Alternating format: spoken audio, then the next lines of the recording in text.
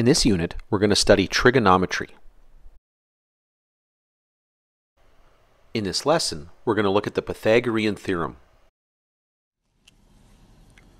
Okay, hi everybody. In this lesson, we're going to be taking a look at the Pythagorean Theorem. Okay, now which most people kind of default, they say a squared plus b squared equals c squared. Okay, and yeah, okay, but we're going to talk about that in just a little bit here. But anyway, the Pythagorean Theorem is an important part of trigonometry, the analysis of triangles here.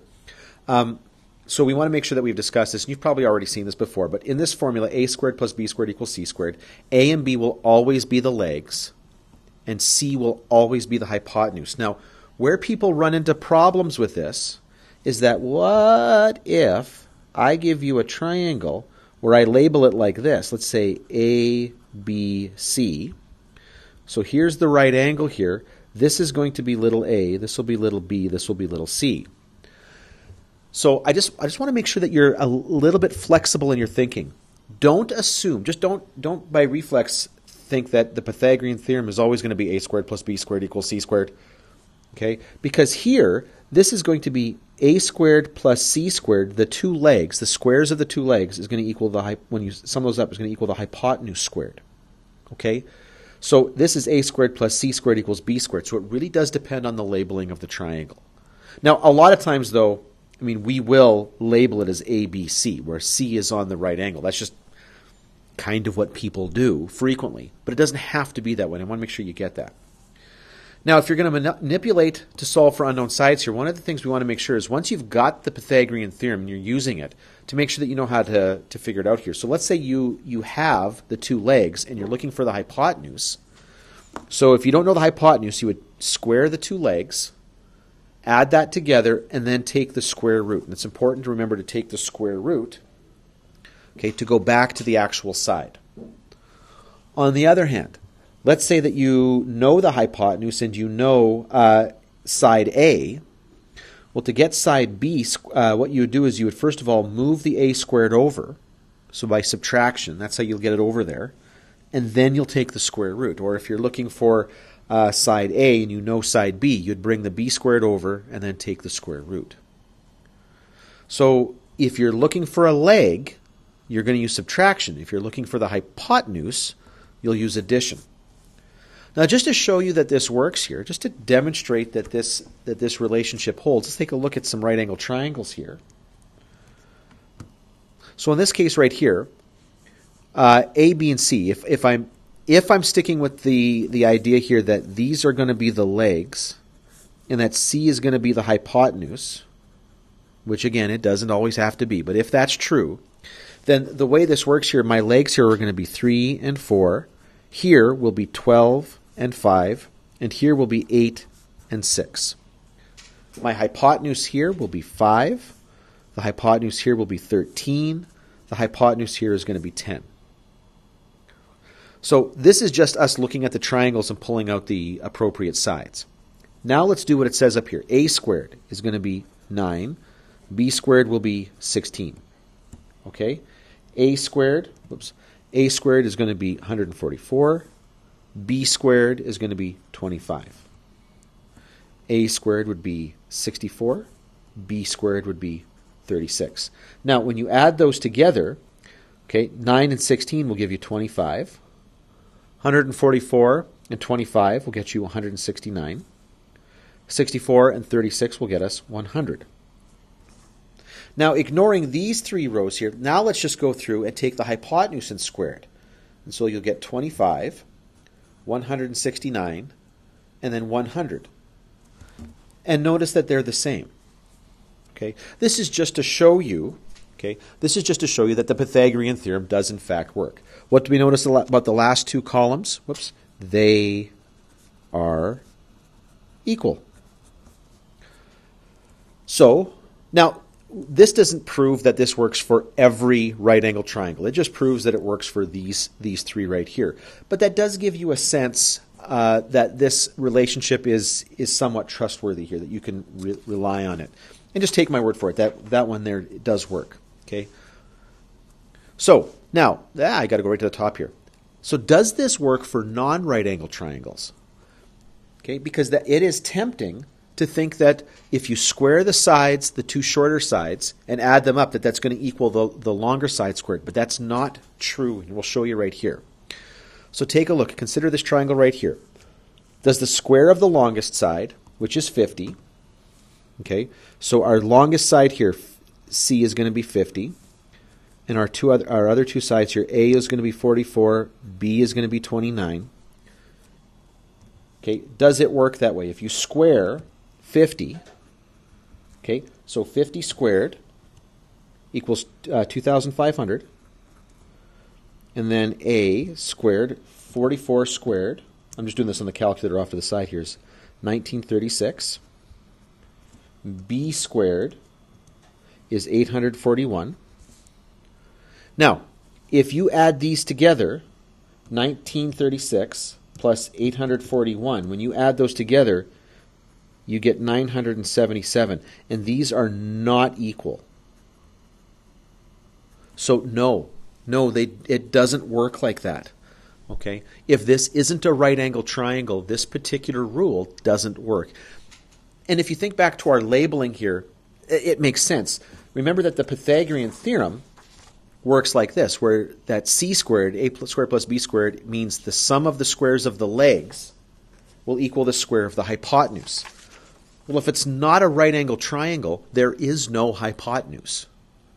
Okay, for it to have a hypotenuse, it's got to be a right angle triangle.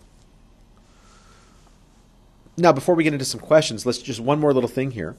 So if you're going to find the unknown side lengths using the Pythagorean theorem, first of all, you've got to know two of the side lengths.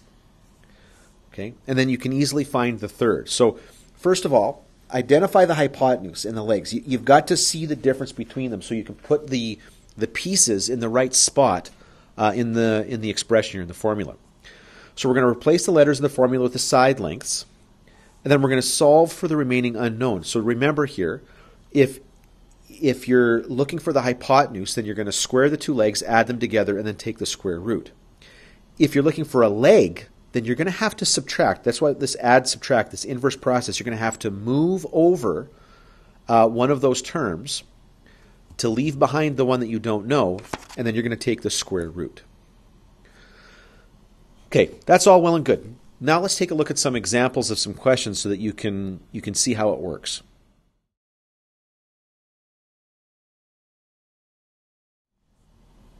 Okay, so let's look at some questions here. So for the following triangles, find the missing side length, round to the nearest tenth. So in this question right here, the missing side length here is the one that's opposite the right angle, so we're looking for the hypotenuse. So a squared plus b squared equals c squared, okay? And if our labeling is consistent here, we got, let's say, call this a, let's call this b, we'll call this c. So little a is going to be 6. Little b is going to be 4, and we're looking for c squared. So 6 squared is 36, 4 squared is 16 is equal to c squared. So 36 and 16 is going to be 52 is equal to c squared. And now, to get the final answer here, it's important to remember that you got to square root that. This is where we pull out the calculator. So now we're looking for the square root of 52, and to the nearest tenth I get 7.2. Okay, and there's no units given, so just 7.2. Over with this question, notice that opposite the right angle is the 18, but we've got that side right here, so we're looking for one of the legs. Because this is little x here, I can guess that this is big X. So let's call this capital Y, call that capital Z. So in this case right here, okay, Y, this is X, and here's our Z. We know that X squared plus y squared will equal little z squared. And now I can plug in the values here. I don't know what x squared is, that's the whole point. But I know that y is 12, and I know that z is 18. So x squared is going to equal 18 squared. Now, because this was positive 12 squared on the left-hand side, when I move it over, to get rid of it, I have to subtract 12 squared from both sides. Now, off the top of my head, I don't know what that is, so I'm just going to go to my calculator. 18 squared minus 12 squared. So we're going to get that x squared is equal to 180, which means x is going to be the square root of 180. So x is approximately equal to 13.4 units, whatever units this happens to be in. Okay. A couple more questions here. This one's nice because it's clearly labeled here. This is going to be little b, this is little c, and that's the hypotenuse. And what we don't have labeled here is little a here. But we do know that a squared plus b squared will equal c squared. And so, don't know a, but I know that b is 14. I know that c is 21. So a squared plus 14 squared will equal 21 squared. Now, I'm going to subtract the 14 squared from both sides. Okay, so on my calculator, 21 squared minus 14 squared to get 245. So a squared is equal to 245. And my final step will be the square root. And so the square root of 245, 15.7 when we round that. So approximately 15.7 units, whatever those units happen to be. Now here, the one that we're looking for here, actually we've got, there's two different sides actually that we're looking for here. We're looking for this one right here. And actually, at this point here, I can't even guarantee. I know that this is a right angle here. I totally know that. Actually, yeah, this is what we're going to do here. If this is a right angle here, then this is also a right angle. So for this question right here, what I need to do is I need to figure out the length of this side. So we'll call that BD. And I'm using this notation right now because I don't know. Should I consider this side here opposite the C or opposite the A? I don't know. And then here, for example, I'm going to call this AB. If we're using that notation right here for this line segment, we might as well use this one over here. So to start off with, I'm going to use the Pythagorean Theorem on this smaller triangle here where I have more information. So I know, for example, in this case here, I know that BD squared plus DC squared is going to equal BC squared. And so I don't know what BD is. Whoops. Didn't write that out right. There we go. So this is going to be B. Ruined it. That's okay. Squared plus, well, DC is going to be 3 equals 5 squared here. So this is going to be BD squared will equal, okay, well, I'm going to bring that 3 squared over. It's going to be 5 squared minus 3 squared. It's going to be 16. And so when I take the square root of both sides, and I'm going to run out of room here, so I'm going to take the square root of both sides, I will get 4. So now I can move on to the next triangle, and I know that BD squared, which I now know is 4, plus AD squared, which I know is 7, will equal AB squared. So now I'm looking for the hypotenuse.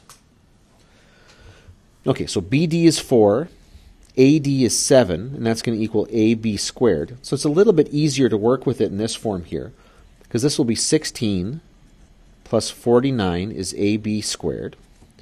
Okay, and that is going to equal, what is that, 65. Okay, and then I got to take the square root. Okay, so I'm just going to enter this into my calculator over here. Just give me 1 second here. So it's the square root, 65. And I get approximately 8.1 is the value of AB. A little bit more going on here because there was a couple of sides that I didn't know. But again, if this is 90 degrees right here, then on this side, that is also 90 degrees. It's important to remember that that's true. Okay, so this next one here says Amjit walks the same route to work every day. To get there, she has to walk 9 blocks north and then 4 blocks west. Okay, so sketch the situation and label the measures that you can here. Okay, so she has to walk 9 blocks north and then 4 blocks west. Okay, so here's our situation, 9 blocks and then 4 blocks. Now, if she were able to cut directly across her from her home to her work, how many blocks is that the equivalent to? So what we're asking for is this right here. So now let's label this triangle. Let's call this A, we'll call this B, we'll call this C. And so where we turn from north, or where she turns from north to west, it's going to be a 90-degree angle here. So what we're looking for in this case is C. I know that this is going to be B, 9 is going to be B. I know that A is going to be 4. So A squared plus B squared is going to equal C squared. So that's going to be 4 squared plus 9 squared will equal C squared. So that'll be 16 plus 81 is equal to C squared. And putting that together, that's going to be 97 is equal to C squared. Whoops, off the screen there. So C will equal the square root of 97. Again, that is a little bit of calculator work. That's approximately 9.8 blocks. And then one more question here. A 20-foot ladder is leaning against a house. If the distance from the base of the ladder to the house is 5 feet, how high up the wall does the ladder reach? Okay, that's a good question. It's a fair question. So here's the wall. There's the floor. And then here's your 20-foot ladder. Now bear in mind, because we assume that the wall is perpendicular to the ground, there's my right angle. So when I give you the length of the ladder, that is the hypotenuse. And now just to change up the labeling here, let's make that P, Q, and R. And so I know that the base is 5 feet from the wall here. So that's going to be little p.